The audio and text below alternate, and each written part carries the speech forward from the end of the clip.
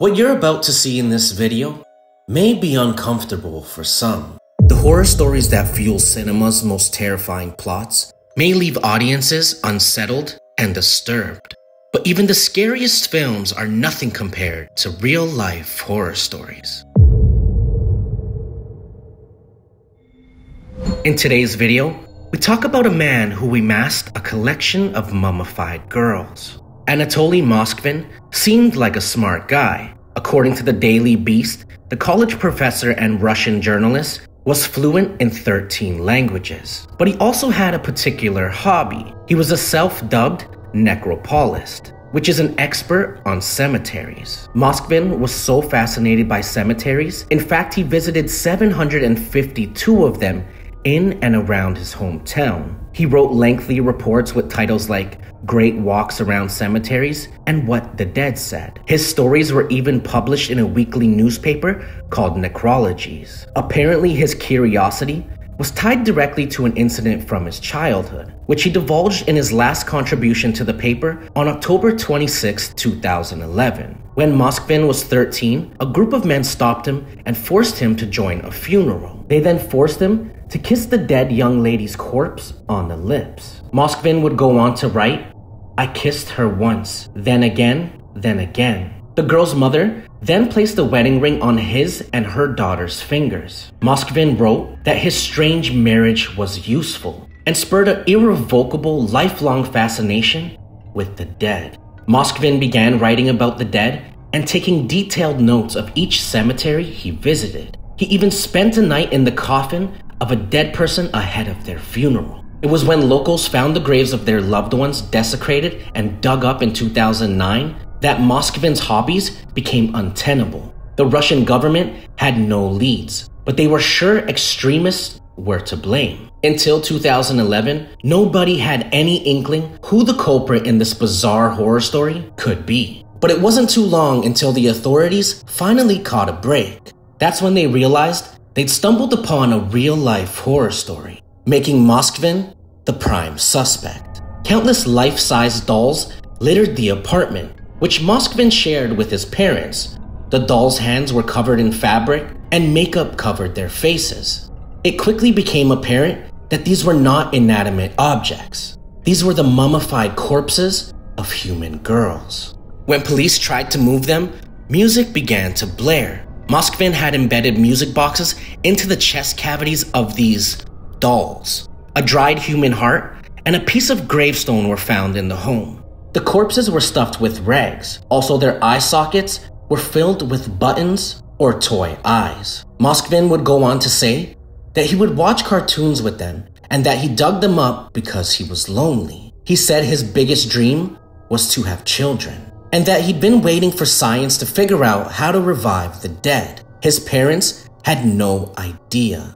They assumed their son had a hobby of building large playthings. In court, their son confessed to 44 counts of abusing graves and dead bodies. One of the victims' mothers would go on to say, "I still find it hard to grasp the scale of his sickening work. But for 9 years, he was living with my mummified daughter in his bedroom. I had her for 10 years. He had her for 9.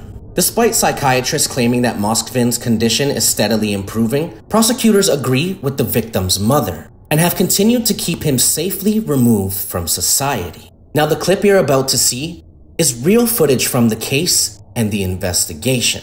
This definitely is not for the faint of heart. Сотрудниками Центра по борьбе с экстремизмом Главного управления Министерства внутренних дел России по Нижегородской области задержан подозреваемый в совершении преступлений, предусмотренных статьей 244 Уголовного кодекса Российской Федерации. Это надругательство над телами умерших и местами их захоронений. В квартире 45-летнего нижегородца сотрудники правоохранительных органов обнаружили 28 ростовых кукол, которые он изготовил самостоятельно, используя одежду, которая была украдена им на кладбищах из мест захоронений, а также мумифицированные останки человеческих тел. Впоследствии была обнаружена еще одна аналогичная кукла, которая находилась в принадлежащем ему гараже. В настоящее время подозреваемый задержан в порядке статьи 91 Уголовно-процессуального кодекса Российской Федерации. Проводится расследование. У сотрудников правоохранительных органов есть основания полагать, что он причастен к ряду совершения подобных преступлений на территории Нижнего Новгорода и Нижегородской области.